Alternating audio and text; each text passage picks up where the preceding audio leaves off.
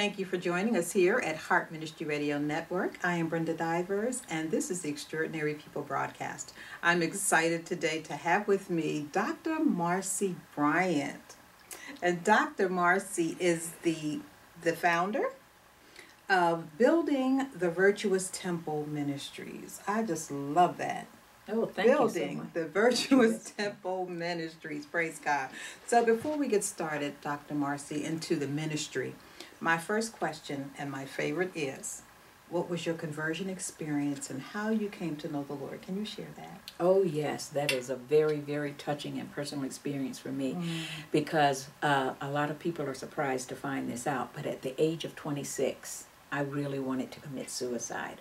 My life was in shambles. I thought there was no place in the world for me to go.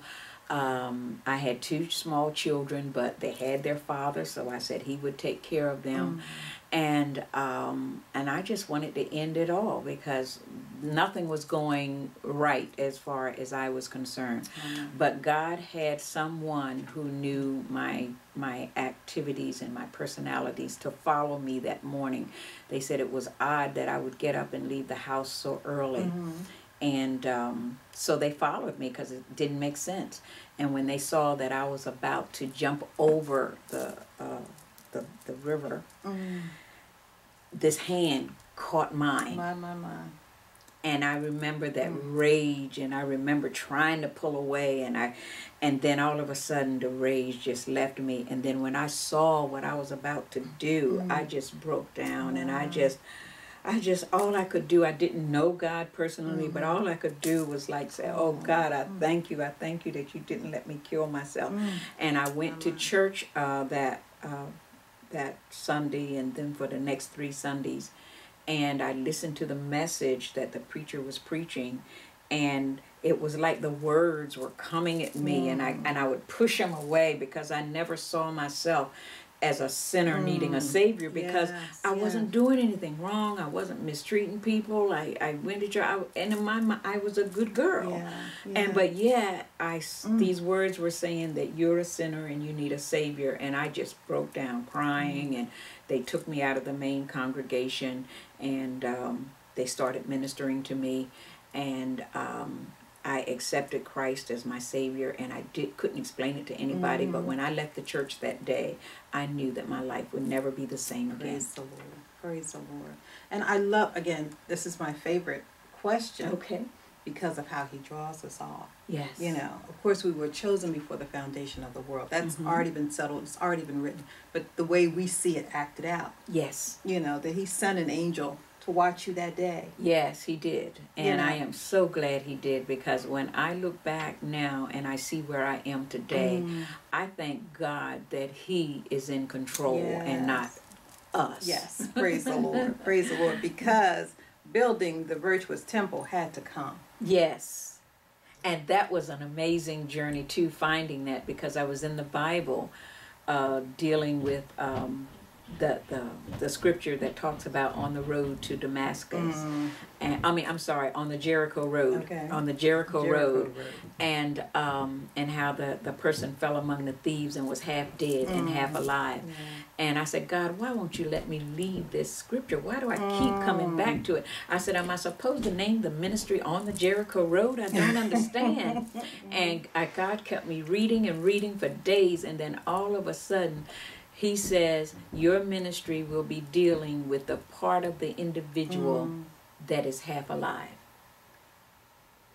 Not half dead. He says, because see, He's the one that's going to raise the dead side. He wanted me to deal with the part that was still alive. And He said, you're going to build them up, because they are going to be my temples, and thus building the virtuous temple. Praise the Lord. Yes. That's powerful. Yes. And I was like, wow. And God raises the dead. God said, I'll deal with that part that's dead, but you deal with the part, you allow me to live with the part that's half alive. And see, this is so exciting for me. Okay. Just to see how God puts things together, because that's a God thing. Yes. You know, how do you think of things like that? And I couldn't have. And then from where I came, because I was going to go and kill, just think, I was going to take my own life. Yeah, yeah. And then for God to give the ministry building the virtuous temple, he actually built me up over the years. He built this temple, but I had to go his way. Yes. I couldn't go mine. Praise the Lord. Praise the Lord. So tell us a little bit about Dr. Marci, the woman. The woman. Okay, well, I was raised in the South, and I was raised at a time in an era when children were seen and not heard. And if you had a thought that was different than your parents or your elders, you best keep it to yourself if you didn't want to get your face slapped off, okay? And so I had a problem with being able to communicate my feelings and living to please. And I think that's why I've got so messed up in my early adult life, because I didn't know who I was. I didn't know where I was belonged. So I was constantly trying to please people, and then realized one day I was pleasing absolutely nobody. No one. But I didn't know who I was. And so it took that conversion experience for God to start building me, the person, and I knew I wanted an education. I went back to school as an adult. My children were in elementary school, and they have this little joke that mom's been in school as long as we have. It took me, I was in school, it took me about 17, 18 years just to get a bachelor's degree. That's how I was going to school, taking one class at a time, working a full-time job, raising 2 kids. But I wouldn't give up. I would not give up. So I'm a persistent person, especially if it's something that I want. Yes. If one way doesn't work, I find another way. And I keep at it, and I learned not to listen to other people because of the fact that as a young age, that's what I did. So I knew they couldn't help me. And that didn't work. So I'm a firm believer, you don't beat the dead horse. If it's not working, leave it alone and find another way. Okay. And then there were times when I felt so alone in this world, in a world full of people, and yet the desire and the passion was so strong that sometimes I had to go alone as far as people were concerned. Yeah. But at night I would be crying out like, God, unless you show me a door, unless you help me, I don't know how I can do this.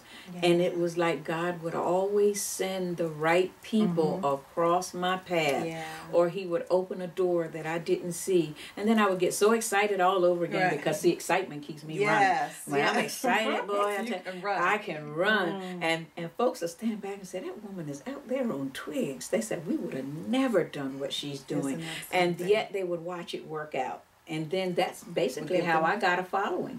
People started following me because they would see the energy and they saw that what I said and what I did matched up. And that's another thing about me. I try not to say one thing and do another. Else.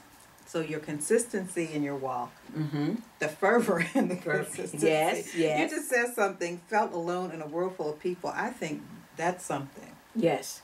I don't know what God's going to do with that, but that feeling alone in a world full of people. How profound. It was because there were times when it seemed like nobody understood where I was coming from or what I was trying to do. Yeah. And none of the words that I was using or the projects that I was working on seemed to interest anybody. So it would make me question myself. Yeah. And then I felt like, God, I can't do this without help. I mean, God, show me something. Yes. Nobody is interested. And those are times when God allowed me to understand that, look at your circle. Look at who's you're surrounding. It's time to go outside of your comfort zone. It's time for you to go on a path where you're going to meet the connections where you won't feel so all alone. And I think that that's why some people are, because the places where they are most known, and I think it's there's a scripture in the Bible that says a prophet is without honor in his own country.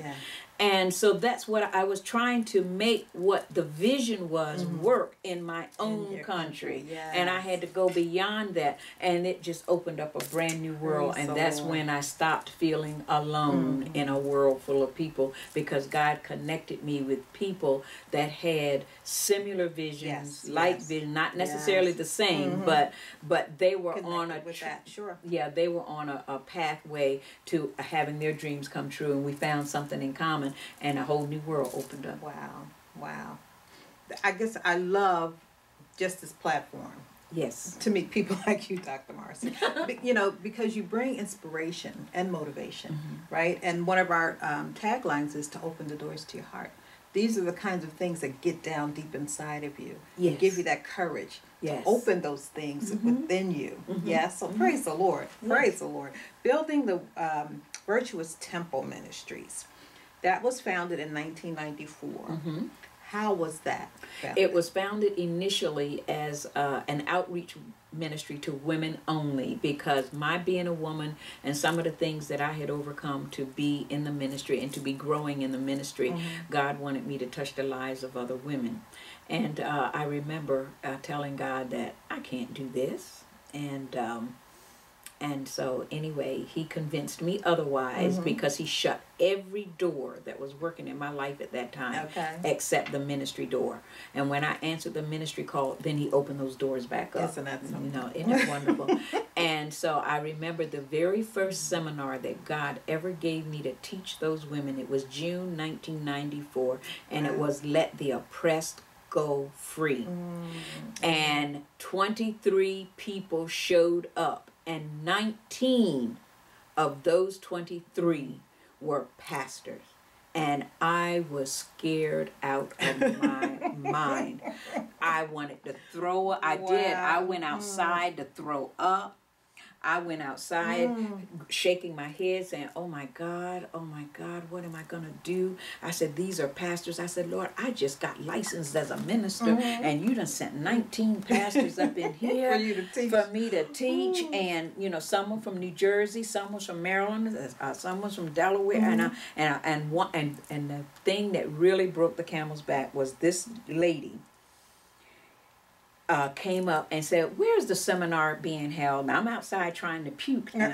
Where's this seminar, Let the Oppressed Go Free? And I said, well, it's in the main building and it's upstairs on the second floor. She says, well, I certainly hope this Marci Bryant knows what she's talking about, because I done come all the way here from Philadelphia and she better have something to say.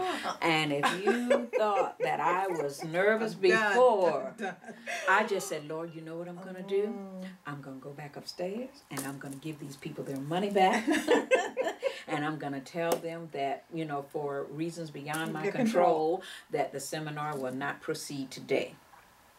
And right in the midst of my steps, God, it wasn't an audible voice, but God spoke to me, and clearly he said, you have prepared for this day. You will not go up there and send these people away. And I said, but God, I says, but they're pastors already. He said, pastors need teachers too. Amen. I heard that in my head. Pastors need teachers too. Amen. So I went up there, and when I got back upstairs, the lady that was working with me was introducing me to the group. And then I walked in, and the lady that had just seen me not too long down, oh, I was talking to you. I put this big smile on my face.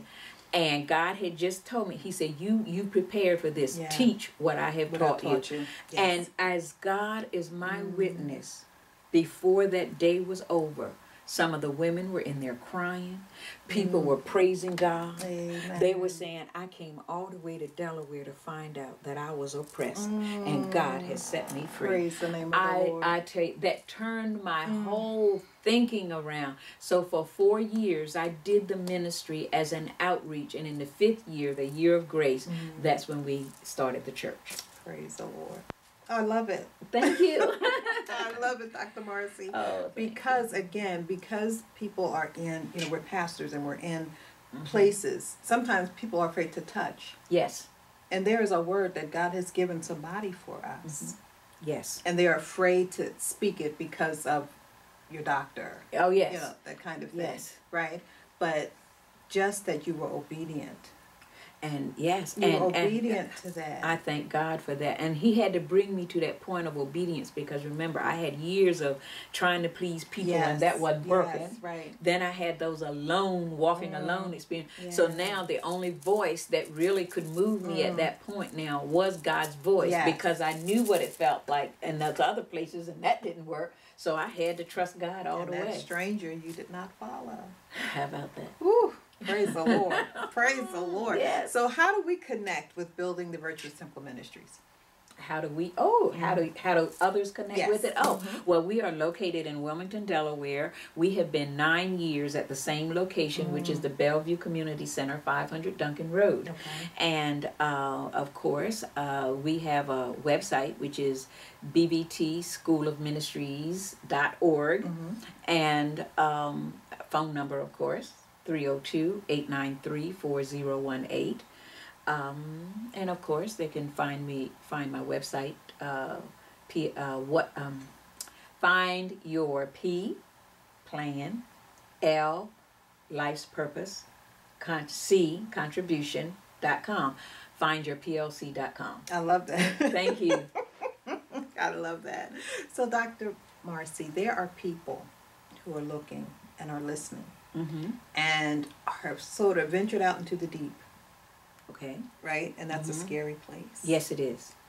Is there a word for that person who has taken that leap of faith and is out there, you know, where the people are watching? Is there a word? Yes. And it's the word that keeps me going when I want to give up. I'm telling you, it is absolutely amazing. It works for me. Psalms 56 and 13. That will get me up, out, and going. Yeah. Thou hast delivered my soul from death. Yes. Will not thou deliver my feet from falling, that I may walk before God in the land of the living, or in the light of the living. And I thank God for that, because listen, death is that last enemy that we're going to conquer. And while we are here, we are supposed to live, but not unto ourselves, but unto the Lord. Unto the Lord. And if we can just hold on to, this is why we do what we do it as unto the Lord. Because I tell my congregation and people that I meet everywhere, when I want to give up, Psalms 56 and 13 comes to me. And then what my ultimate goal is, ultimately what I want more than anything else, is to hear him say, well done. Praise the Lord. Praise the Lord. What a So word. if you want to hear well done, then you just keep on going for the Lord, and you will get, and do I well. call, and do well. And I call that finding your why. Why? If you know what your why is, that why will keep you going. Praise the Lord. That was a word. Thank you so much. That was a word, because again, we're out there. Yes. There's nobody out there with us. You know, what sustains us during that time is the Yes. Word of God. And Yes. finding just that scripture sometimes. Just one scripture. Yes. that you hold on to. And it does Out help. in deep. Praise the name Yes. of the Lord. Praise the Lord. Thank so you. this has been Dr. Marci Bryant of Building the Virtuous Temple Ministries. You've got to connect with her. Thank you so much. I look forward to it. Wonderful woman of God. It's been our pleasure just to meet you, Dr. Marci, spend a little time with you. Oh, wonderful. You know, I love to put the face with the voice and all of that. And you are doing extraordinary things in the kingdom of God. Thank you so much. It has been a pleasure being on your show, and an Praise the absolute Lord. pleasure meeting you. Amen. This will not be the last time I we know meet. that's right. Amen. Amen. Thank you for joining us again here at Heart Ministry Radio Network. This has been the Extraordinary People broadcast again with Dr. Marci Bryant of Building the Virtuous Temple Ministries. Come to us often, heartministryradio.com. There's so much going on. Praise the name of the Lord.